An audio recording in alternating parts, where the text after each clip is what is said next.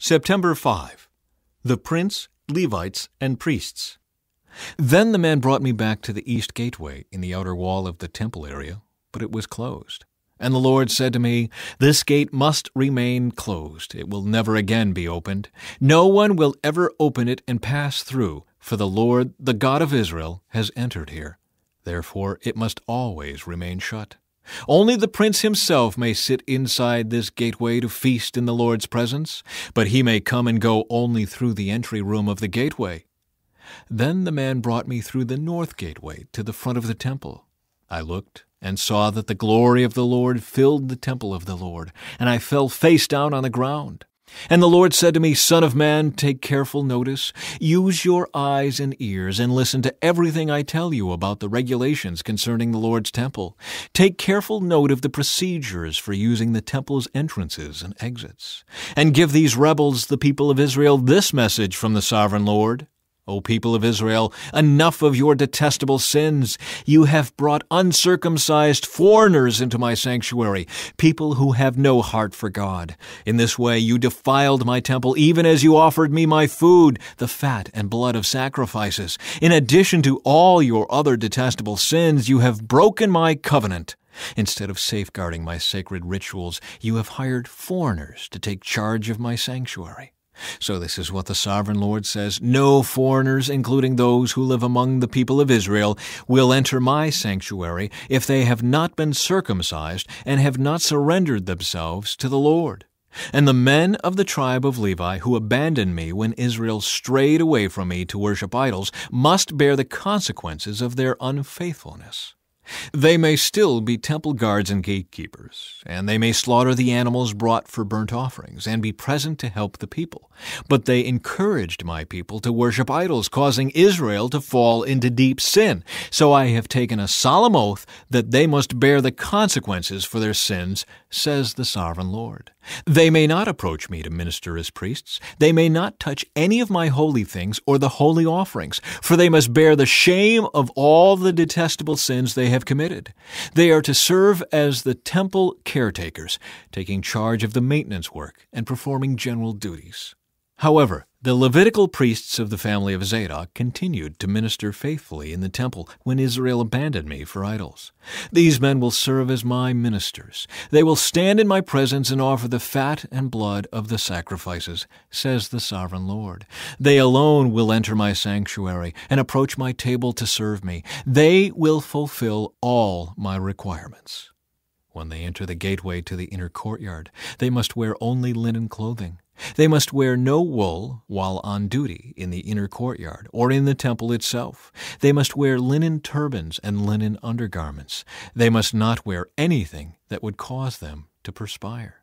When they return to the outer courtyard where the people are, they must take off the clothes they wear while ministering to me. They must leave them in the sacred rooms and put on other clothes, so they do not endanger anyone by transmitting holiness to them through this clothing.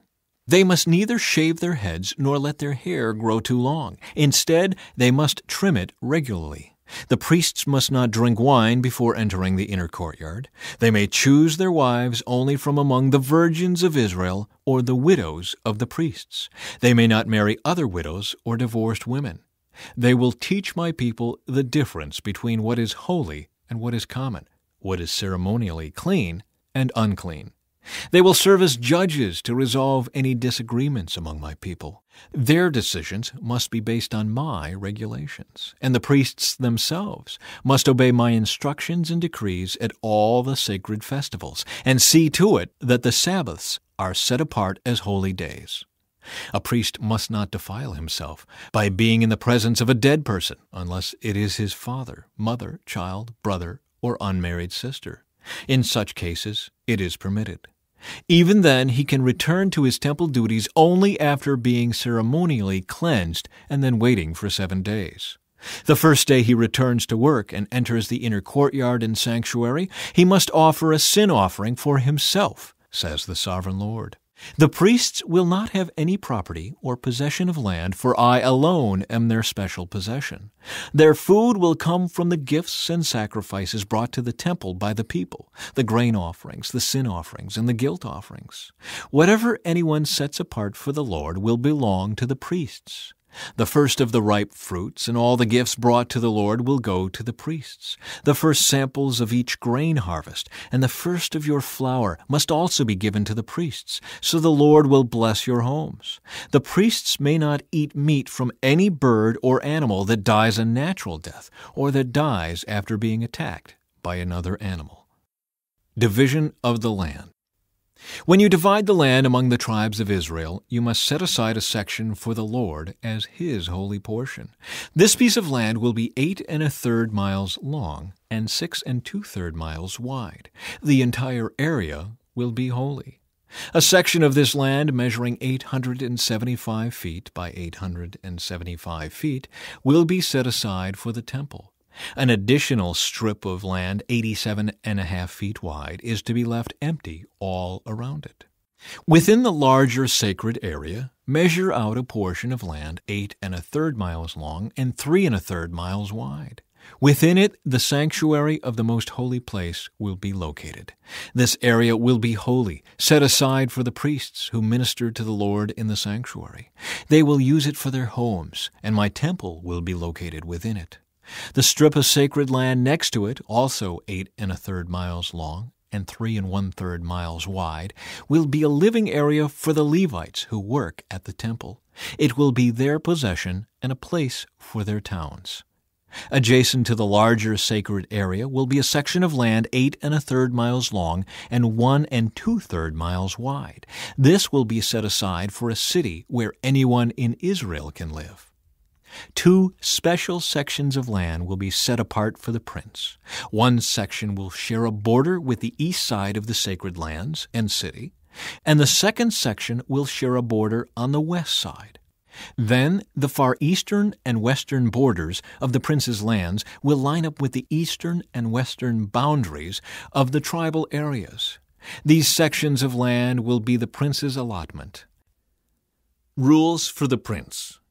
Then my princes will no longer oppress and rob my people. They will assign the rest of the land to the people, giving an allotment to each tribe. For this is what the sovereign Lord says, "Enough, you princes of Israel. Stop your violence and oppression and do what is just and right. Quit robbing and cheating my people out of their land. Stop expelling them from their homes," says the sovereign Lord. "Use only honest weights and scales and honest measures, both dry and liquid. The homer will be your standard unit for measuring volume. The ephah and the bath will each measure 1/10 of a homer. The standard unit for weight will be the silver shekel. 1 shekel will consist of 20 gerahs, and 60 shekels will be equal to 1 minnah. Special offerings and celebrations. You must give this tax to the prince, 1 bushel of wheat or barley for every 60 you harvest, 1% of your olive oil, and 1 sheep or goat for every 200 in your flocks in Israel. These will be the grain offerings, burnt offerings, and peace offerings that will make atonement for the people who bring them, says the sovereign Lord. All the people of Israel must join in bringing these offerings to the prince. The prince will be required to provide offerings that are given at the religious festivals, the new moon celebrations, the Sabbath days, and all other similar occasions. He will provide the sin offerings, burnt offerings, grain offerings, liquid offerings, and peace offerings to purify the people of Israel, making them right with the Lord. This is what the sovereign Lord says: "In early spring, on the first day of each new year, sacrifice a young bull with no defects to purify the temple.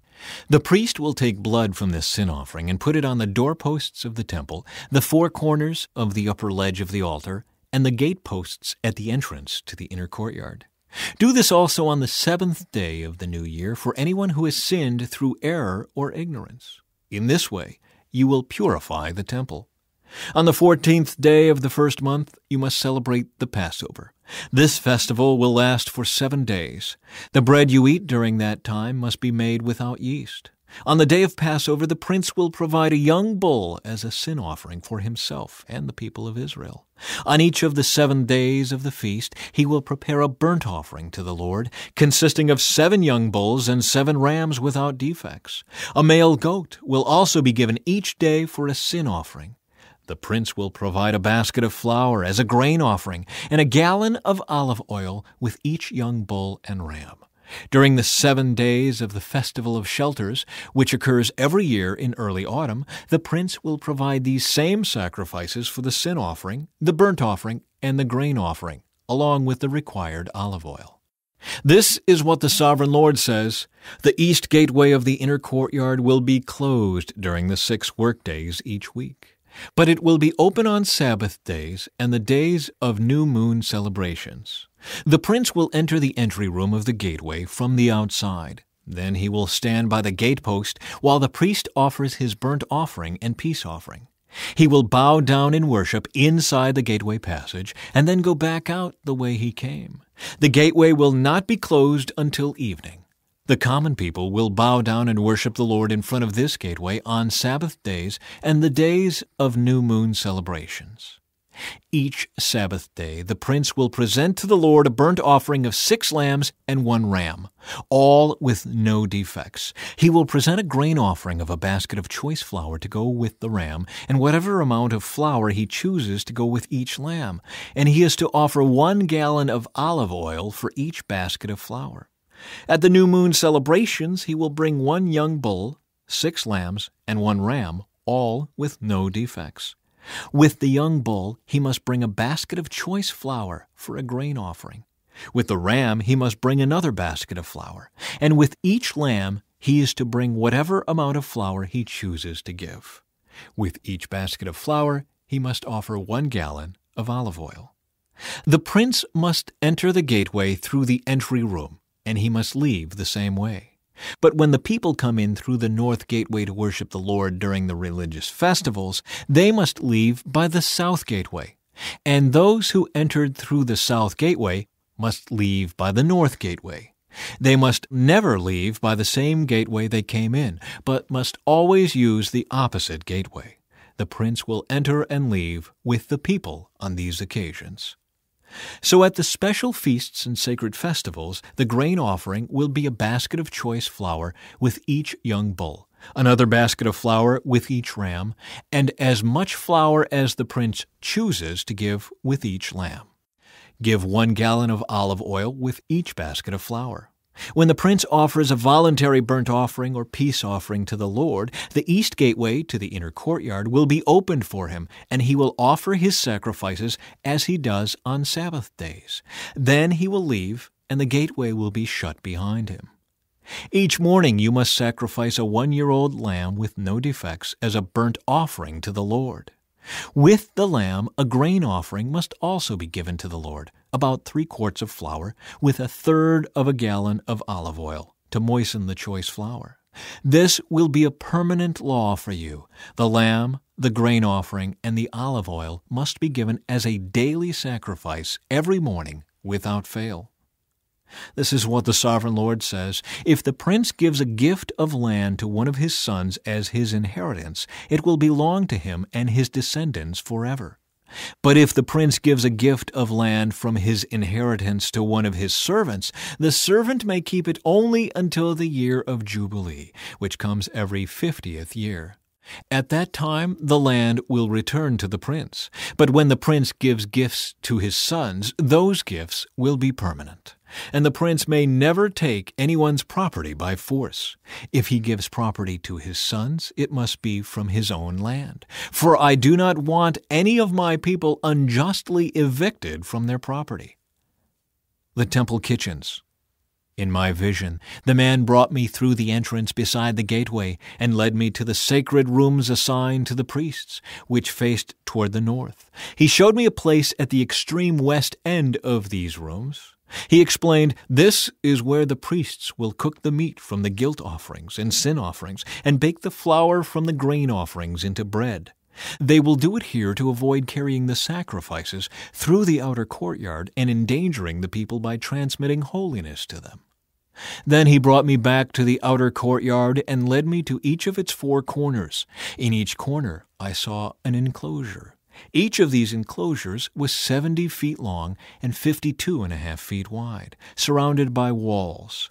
Along the inside of these walls was a ledge of stone with fireplaces under the ledge all the way around.